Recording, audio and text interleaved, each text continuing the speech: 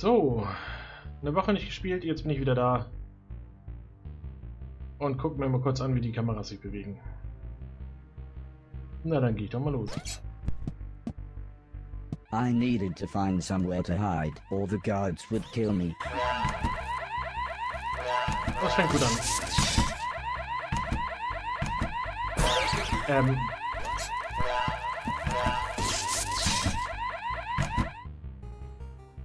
Okay.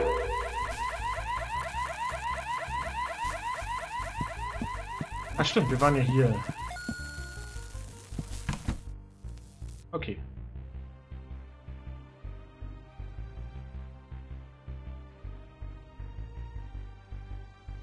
Gehen wir nach links.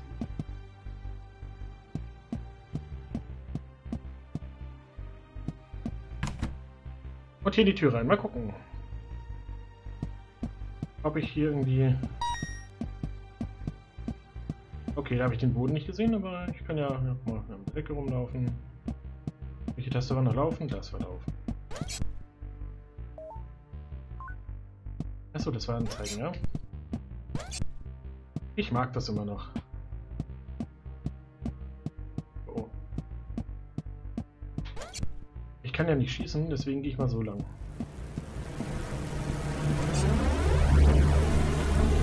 Hat der Spiel.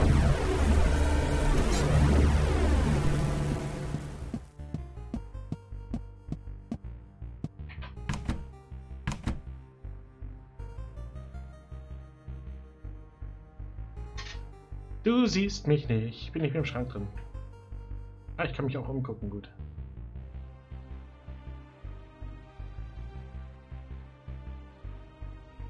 Und wie ist dein Job so als Lüfterbegutachter? Okay, mit A komme ich wieder raus. Achso, ich kann ja auch mal wieder hier den hier anmachen. Den habe ich schon lange nicht mehr gesehen. Ups.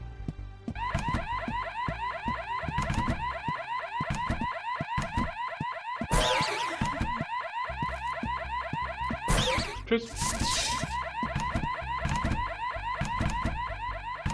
Okay, das wird jetzt also ein Versteck dich doch und die finden mich dann nicht. Wen rufst du an? Brauchst du einen Joker?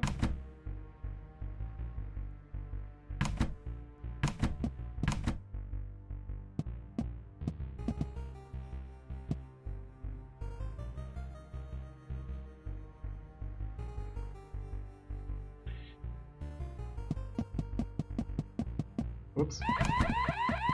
Okay, es klappt auch nicht so, wie ich es mir vorgestellt habe.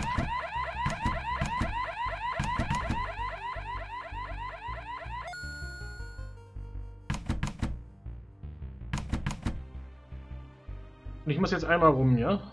Okay, gut. Die gehen nach oben und wechseln dann wieder.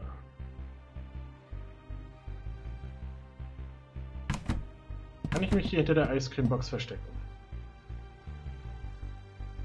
Ja. Aber hier kann ich mich nirgends verstecken. Oh, aber ich kann dran vorbeilaufen.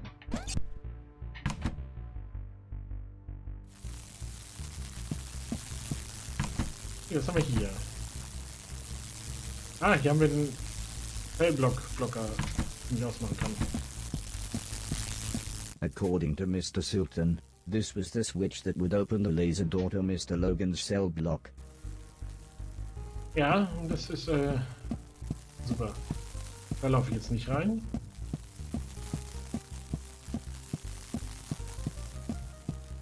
Ich laufe hier an der Decke nochmal lang, einfach nur weil ich kann. Okay, dann gehe ich jetzt hier wieder zurück. Ignoriere die mal.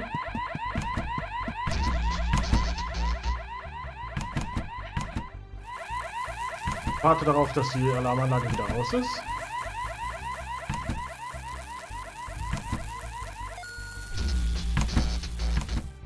Was auch immer mich gerade geblitzdingst hat.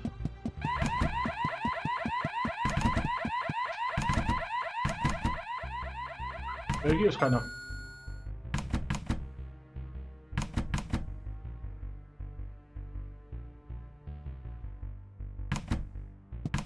Nimm den Müll mit. Oder auch nicht.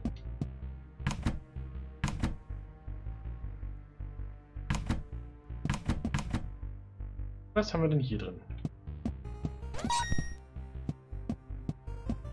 Einen von den kleinen Freundlichen.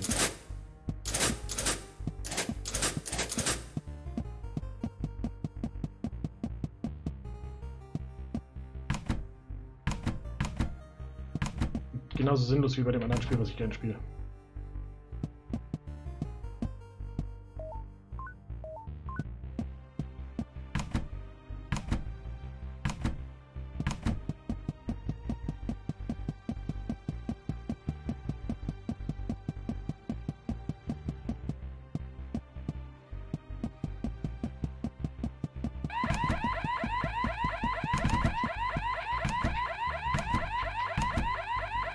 Ich finde es seltsam, dass man manchmal da reinkommt und manchmal nicht.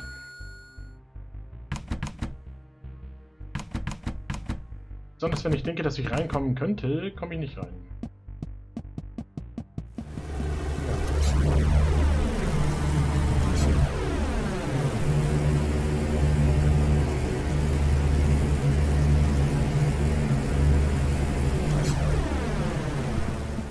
Die Lüfter sind sehr laut.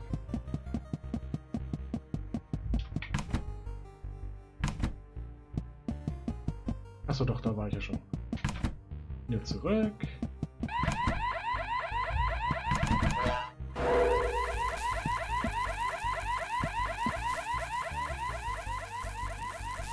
Kurz warten. Und wieder hin.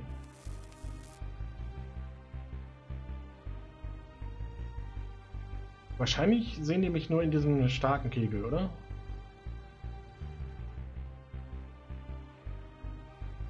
Jetzt habe ich mich gerade gefragt, wo der Controller ist, aber der ist ja nur... Den sehe ich ja nicht direkt.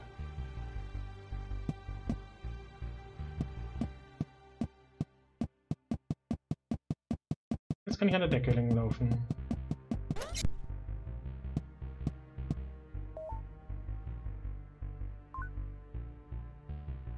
Mit irgendeiner Taste konnte ich die doch ärgern.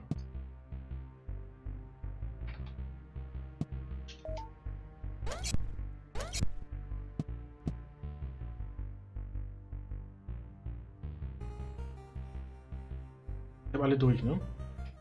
Das ist Start. Das ist dieses komische Analog- und Digital-Ding. Egal. Jetzt gerade nicht das Wichtigste auf der Welt.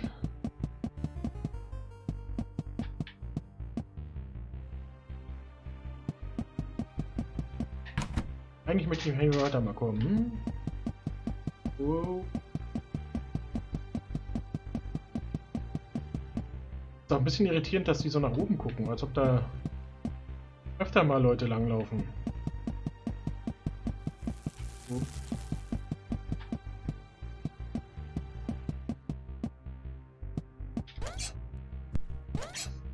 Ah, guck, da kann ich mich auch irgendwie verstecken. Das wäre praktisch für mich. Nach unten guckst du nicht, oder? Okay, der guckt irgendwie nur nach oben.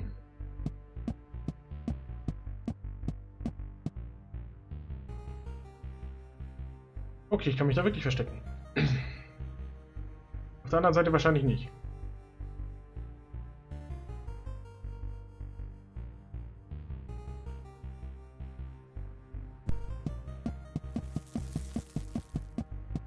Ah. Da, wo sich der andere Typ drin versteckt wurde.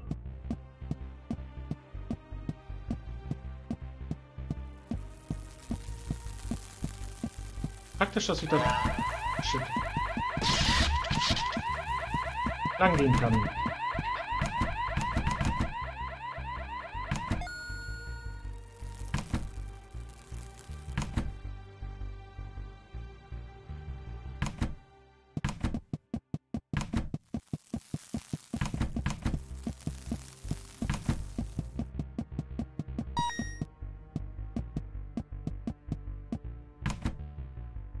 Okay. Da muss ich wieder was machen, dass ich durchkomme. wahrscheinlich mit dem Kontrollraum.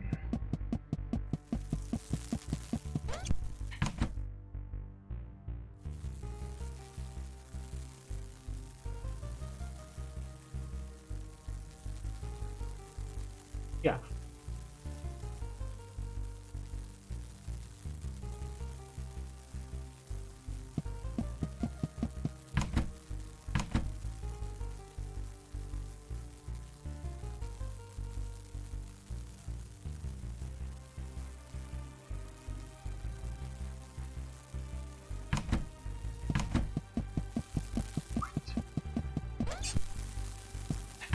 Sicherheitsraum. Oh. Hier oben gibt's auch was.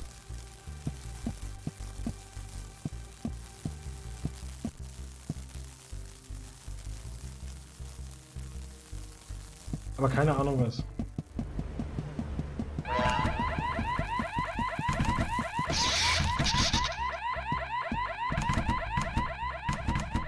Na gut, dass ich so schnell wieder spawne.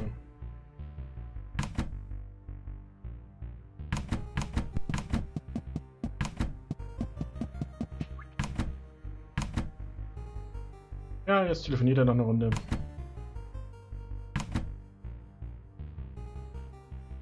Oh.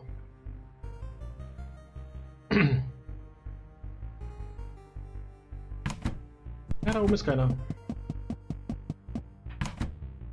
War ich jetzt hier schon drin oder nicht? Nein.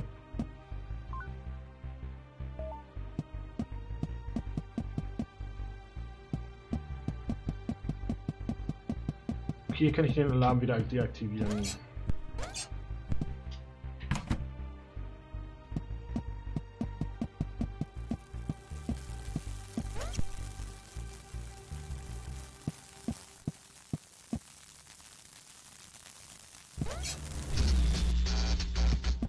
Okay, gut, dass ich da rauskomme. Wieder los.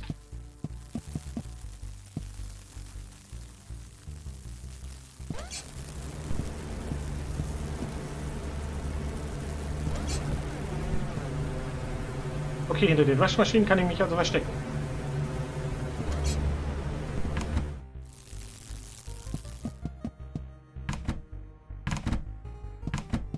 Ja, schön, dass ich jetzt im Kontrollraum bin und diesen Blitz abschalte. Mr. Silton seemed to think this would open the cell block door. Luckily, he was right. Okay. Und die Kamera geht auch aus.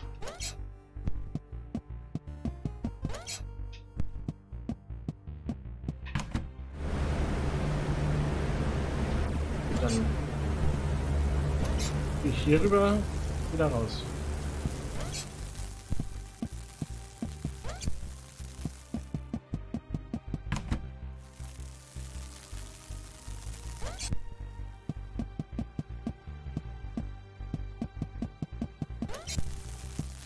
Ist hier? War ich hier schon drin? Nein. Das hätte ich gewusst.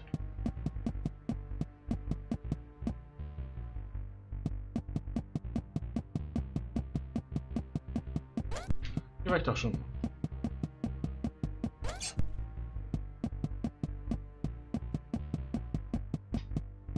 Ich habe immer noch keine Ahnung, wie ich die Dinger umgeschlossen habe vorhin. Ja.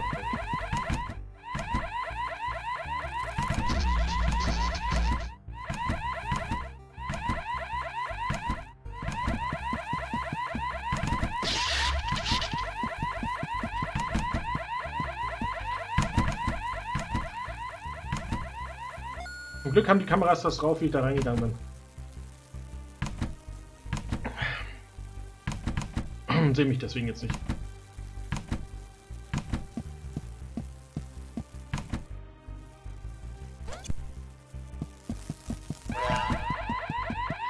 Wieder.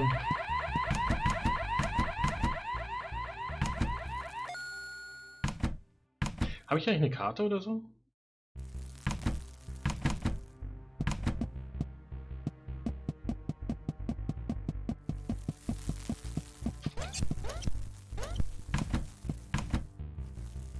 So, da war ich ja hergekommen.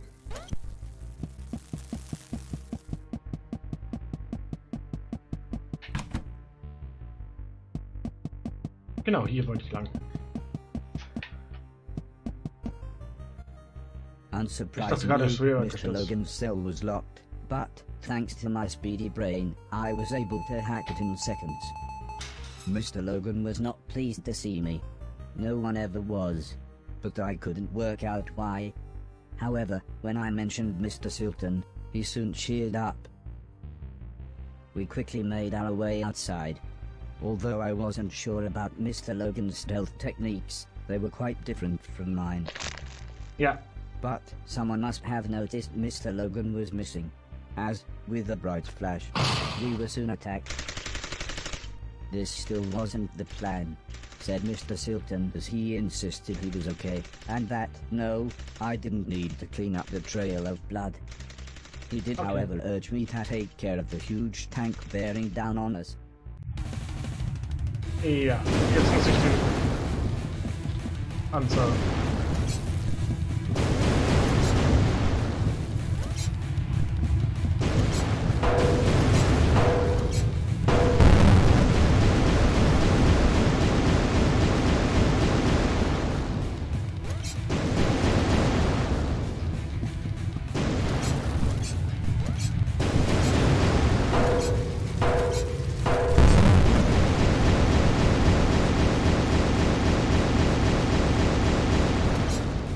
Ja.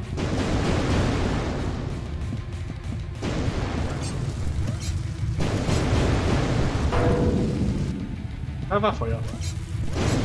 Und wieder vorne.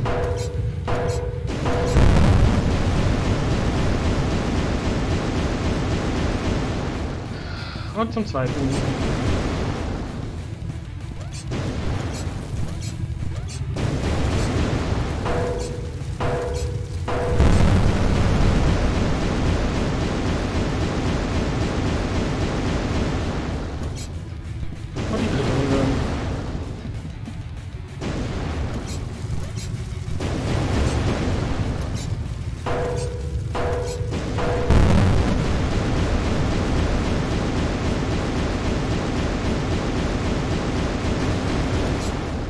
Oh, noch eine vierte Runde? Gut.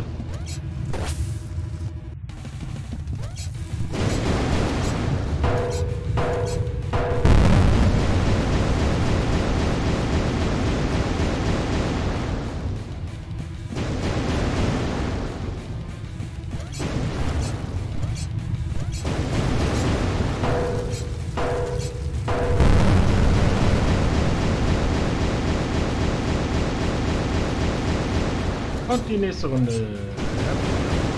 Weil es so schön war.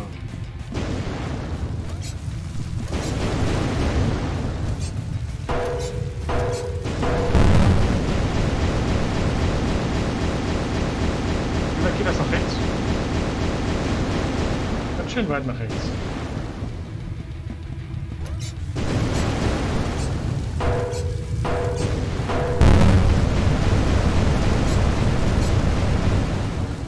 We all piled into the van. Okay. Mr. Logan and Mr. Preston took out large guns as Mr. Sultan gave me some driving software. It basically explained that one foot pump made the van go, and the other one signaled Mr. Logan and Preston to fire their guns. Okay.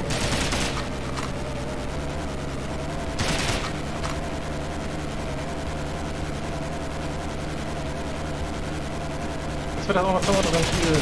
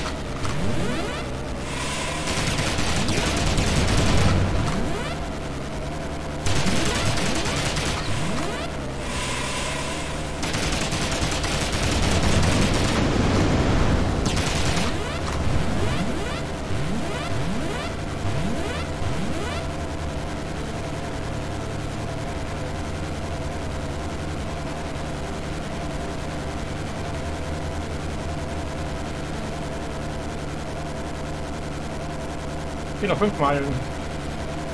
Hier ist keiner mehr.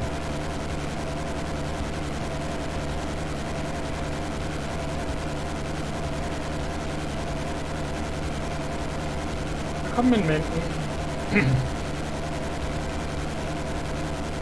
I hoped that all the bullets fired led to non-fatal wounds, but statistically that was incredibly unlikely. Strangely, I felt too excited and relieved to care. Mr. Silton winced as he clutched his bleeding shoulder and explained how you can't make an omelette without breaking a few eggs.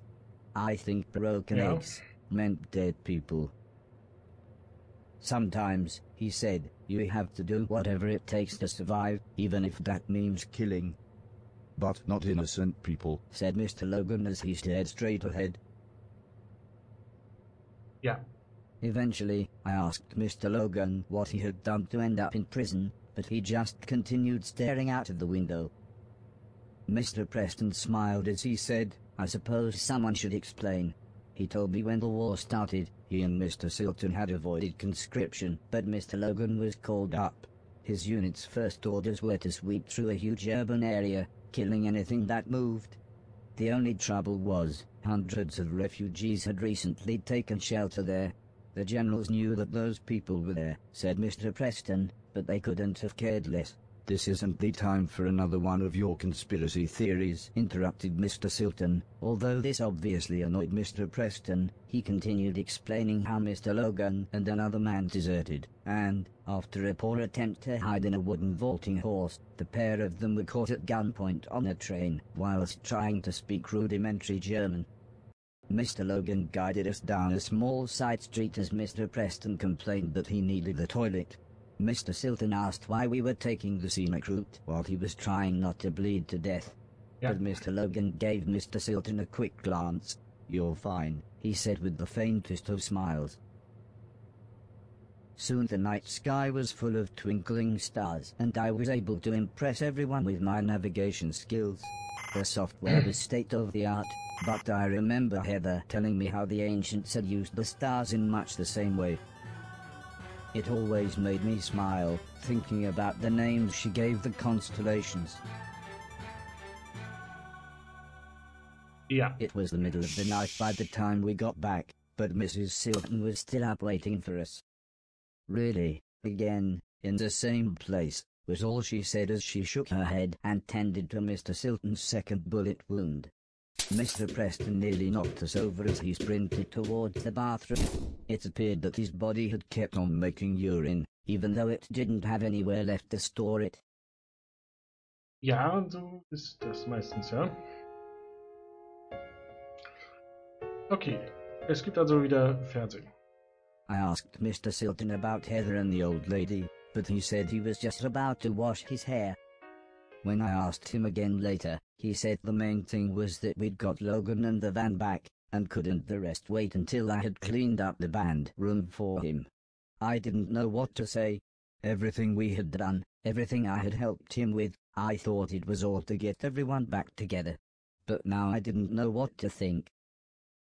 Before I could say anything, Mrs. Silton explained that it was okay if I only travelled on trains and was alone. I must have looked worried as Mrs. Silton smiled and continued, if you really want these idiots to go with you, they can disguise themselves and catch the next train after you. Mr. Silton was dismissive, and said I'd get nowhere without proper ID. They'll be stopping robots for even the tiniest of things, he said. And a robot passport costs a fortune these days. Well, said Mrs. Silton, it's a good job I've got this. Mr. Silton looked confused and asked where Mrs. Silton got the money. Sometimes, said Mrs. Silton, when God slams a door in your face and shoots you twice in the shoulder, he opens a window. Mrs. Silton explained how Preston had given her the extra money. He said there was good money to be made selling pills and powder to people that distracted them from the world being an absolute mess. Bedtime, said Mr. Logan as he carried his guitar into his room. Everyone else left one by one, leaving me stroking the dog.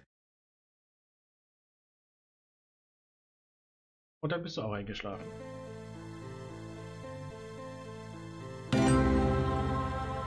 Und dann spielen wir dieses schöne Fliegespiel. Ups.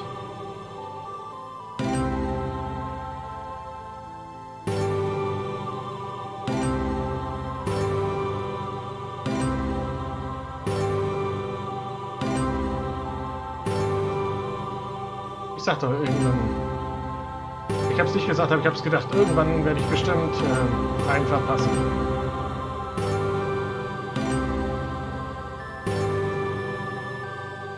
Zwei.